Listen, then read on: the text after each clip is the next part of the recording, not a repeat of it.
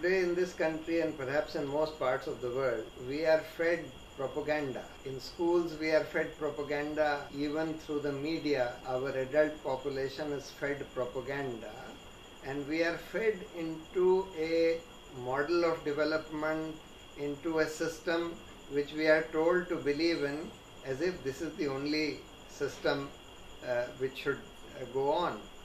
And we are basically educated, our educational system educates us to fit into the existing model of development and try and extract as much as we can from that model of development. But this present orthodox model of development is neither sustainable nor viable. It is leading to enormous inequalities. It is leading to climate change and environmental degradation on a very vast scale.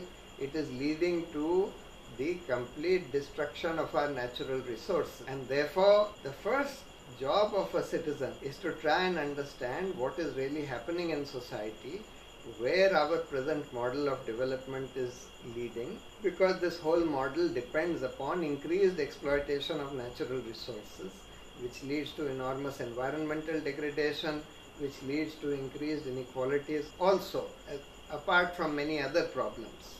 And it's not sustainable for the simple reason that this world is running out of natural resources such as oil, mineral resources, etc. So first you need to understand what is wrong with the way the world is going, try and understand that, and then try and see how we need to correct this.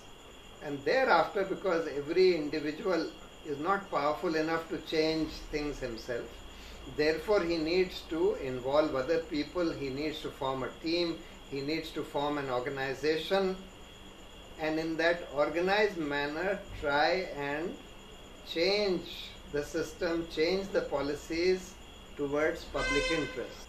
One of the great successes of the anti-corruption movement, the successes of the initial stages of the Aam Aadmi Party, was on account of the fact that it became a large movement and a large body of people who were working towards the Jan Lok Pal Bill. And people felt that by coming together and joining this movement, they can effectively force the authorities to bring about the Jan Lok Pal Bill. Therefore, people become effective only when they work in an organization, or largely when they work in an organization or as a group, to force some kind of change.